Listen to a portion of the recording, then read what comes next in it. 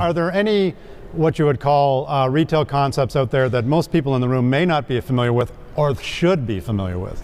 Yeah, I think what's really tough about the convenience store industry is it's extremely fragmented. Approximately 2/3 of the industry as of last year is still single store owner operated. And even as far as the most successful chains go, some of them are regional. They're privately owned regional companies for the most part with very few national brands. So that means if you're in one part of the country, you're not going to see a lot of these major operators. But I think a couple that really stand out as outliers, I mentioned Buc-ee's in Texas, of course. They have around 35 locations. They're expanding out of the state now.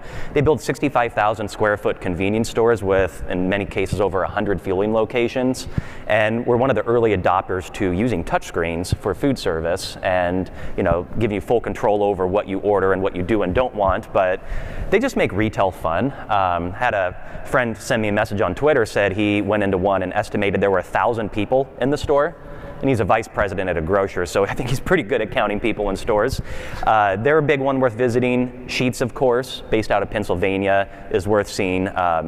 Their made-to-order food service program is one of the most successful in the industry, and honestly would give any QSR in the area a run for their money. But also, I'd really challenge people to go back to probably Twice Daily that I mentioned. I think what they're doing with coffee, really puts them far above and beyond what sort of the trend right now.